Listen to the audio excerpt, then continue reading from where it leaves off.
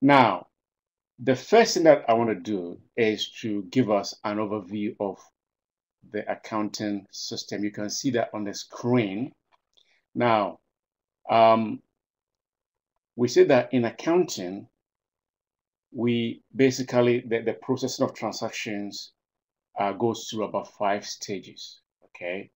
And you can see that that is listed here, from financial transactions to financial documents to books of prime entry to ledger accounts, and finally to the trial balance. Okay, so I'm sure some of you will have read through this in your kind of online lesson notes. Okay, but let us go over this.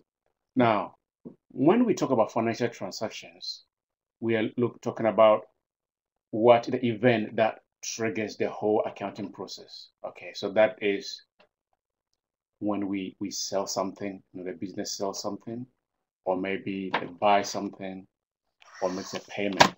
Okay, so businesses are there to engage in financial transactions, and our job as accountants or bookkeepers is to ensure that we track these transactions and they are basically properly recorded and posted in the accounts. At the end of the day, we will be able to give a good summarized information to managers, okay, to be able to make decisions.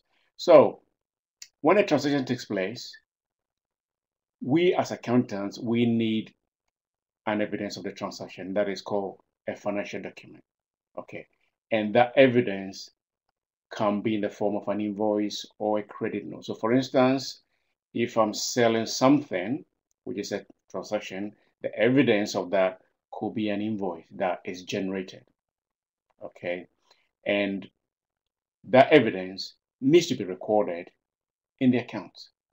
And where is this recorded? Over here, you can see the book of prime entry, okay, which is the first place where the documents are recorded in the accounting system. Okay, the word prime means first.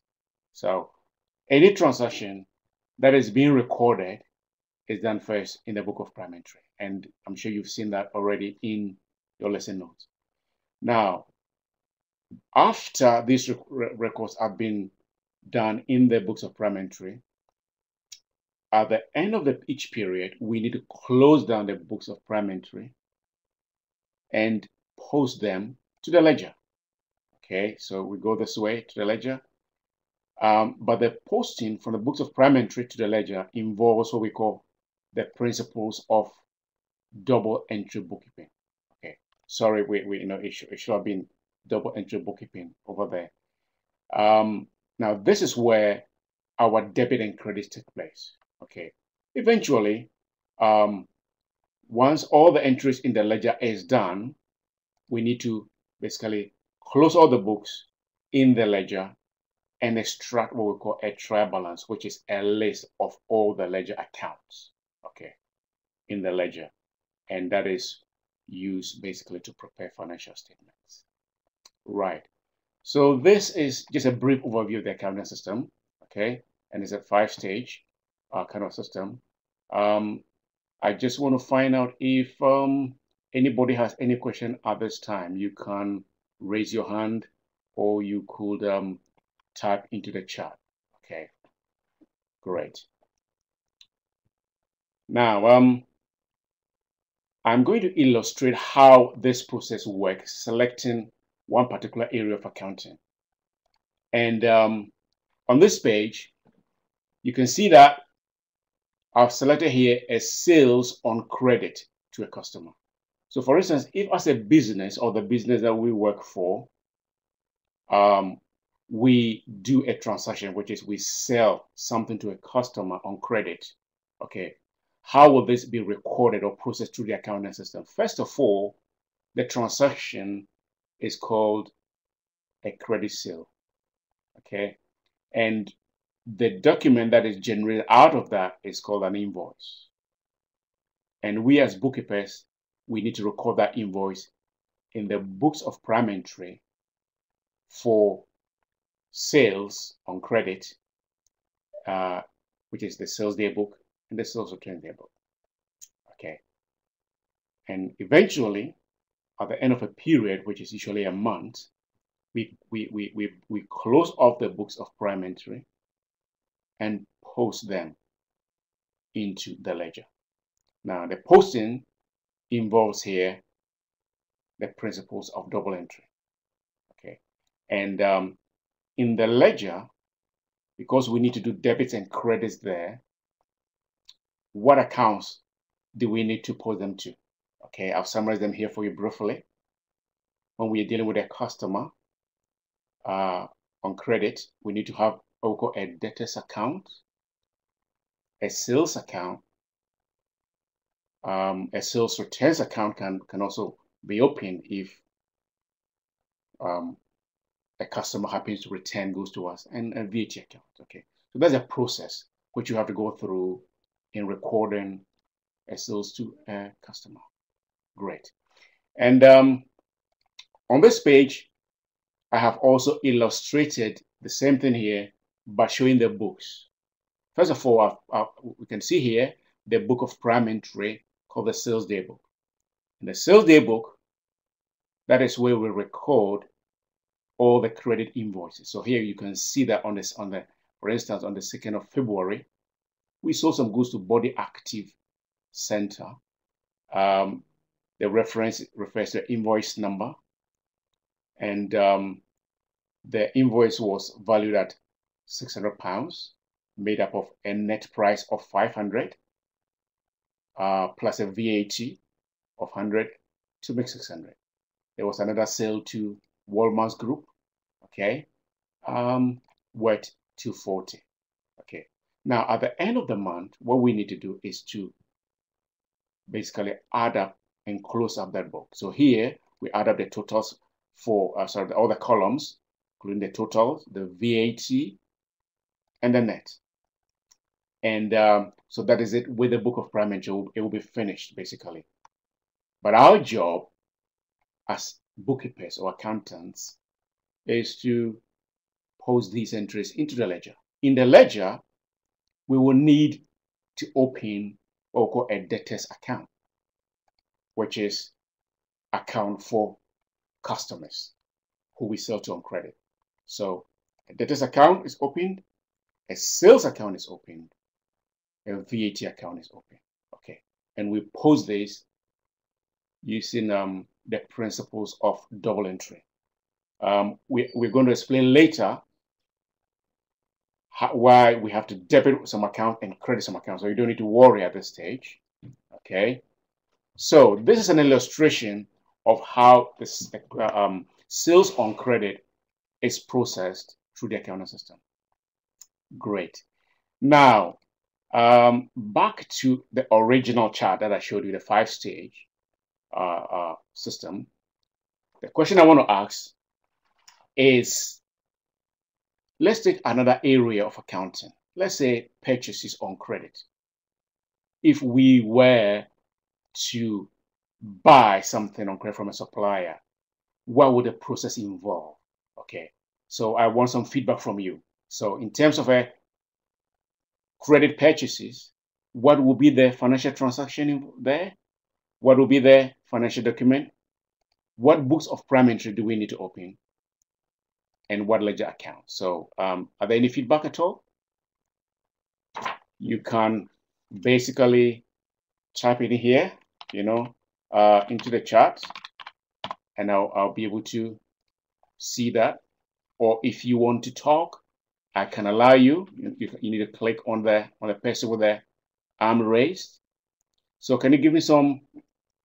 Can you give me some feedback on credit purchases? If we're buying from a supplier on credit, okay, what process would we need to go through? Can somebody help us? Okay, I can see Sarah is typing something. Okay, Renata as well. Okay.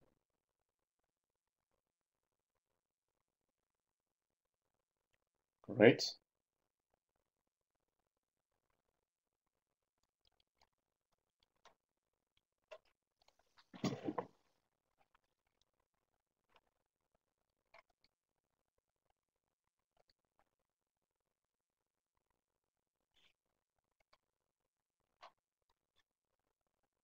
Right.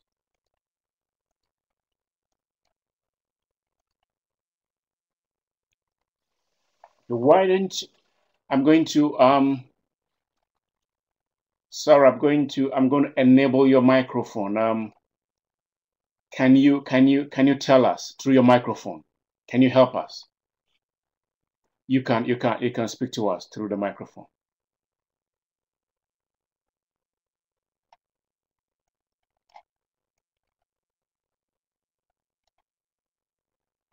And I could see Renata. Renata was also giving some feedback.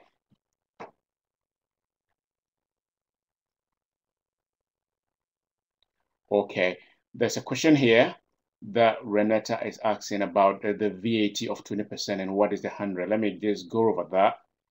I'm going to go over the credit sales, the sales day book here. Now,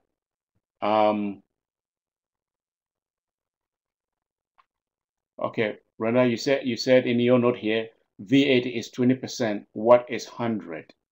Okay.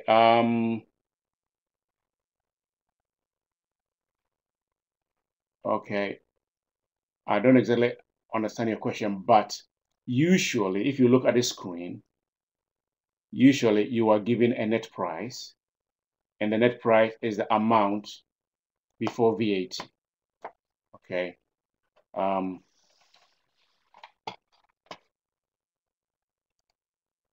Okay, Sarah. Sorry, Renata. Okay, let's see here. The VAT on the VAT is not on the 600. Okay, the VAT is on the net price. The net price is 500, which is the amount before the VAT. So 20% of 500 is 100. And the net plus the VAT will give you the total of 600. Is that okay, Renata? Yes, wonderful, great.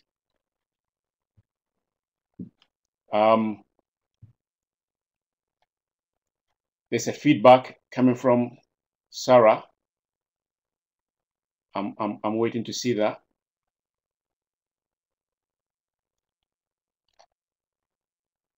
Okay, just give us a moment. We just want to make sure that everybody is at the same level. Okay, and we understand what is going on. Sarah, I'm waiting to look at your feedback. Okay, I can see that you are sending us some information here.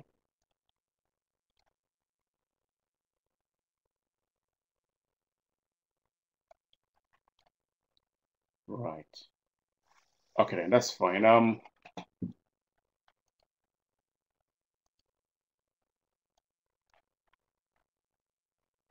Okay. Thank you, Sarah. Okay, regarding the illustration, the question I asked about purchases when we are buying from suppliers on credit, how would you process that through the 5-stage? Okay, Sarah, you're saying that we need to open what? A creditor's day book and purchase invoice. Okay, so the purchase invoice, well done. The purchase invoice will be the financial document. Okay. The financial document will be the purchase invoice. Then the book of prime entry will be, you said here, creditor's day book. Actually, it's called purchases day book. But that's very good. Okay. So with regard to suppliers, we basically have what? A purchase invoice, a purchases day book. Then into the ledger, we would, that is illustrated here for us. we would open what we call a creditor's account and purchases. Let me start again. We need a credit, the transaction is a credit purchases. Out of that is generated an invoice. An invoice from a supplier is called a purchase invoice. An invoice to a customer is a sales invoice, but this one is a purchase invoice. The book that we need to open in the books of prime entry is the purchases day book to record all the purchase invoices from the supplier, but also a purchases returns day book if we happen to return any items to the supplier. Now, all these two books will be added up, total at the end of the period, which is usually a month, posted using double entry principles into the ledger, into these accounts: a creditor's account, purchases account, purchase returns account. You don't need to worry about this ledger account at this moment because we're going to discuss it in a minute. Perfect. I just want to make sure that everybody is okay with regard to the accounting system, the flow of transactions through the accounting system. Okay, great. Now, I'll just give you one last example. If, for instance, I was processing payroll in a business setting, the financial transaction is the payroll, okay? What document will I need? What document will I need as evidence to record this payroll? Any ideas? Wages? Okay, Reza says wages, good. I will say timesheets, because we need a timesheet to be able to go into the payroll system to record it. Okay, now the book of prime entry that I will need to record that in is called a journal. You don't need to know that, but that is called a journal. Okay. So in terms of books of prime entry, we have the sales day book, which is used to record credit sales. The purchases day book is used to record credit purchases. But also, if we're doing a payroll, we will need another one called a journal. A journal.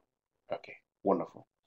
And that will be posted into the ledger using the principles of double entry.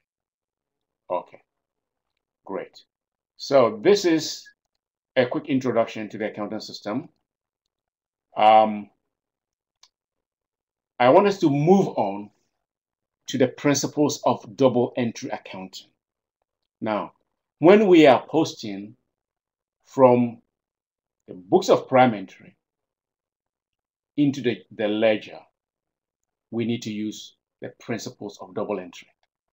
And that is the topic 4 on this page here. Now, there is always two aspects to every transaction. That is the first principle of double entry. Any transaction that we engage in as a business has two effects in the accounting system. One of the effects is a debit, and the other one is a credit. Okay. Now, the total debit must always be equal to the total credits. Okay. The second point says at least two accounts in the ledger are affected by every transaction. So you can see down here, I have two accounts here. One is called account A. The other one is called account B. Now, if any transaction happens and I need to post it into the ledger, I will have to post it, one as a debit into one particular account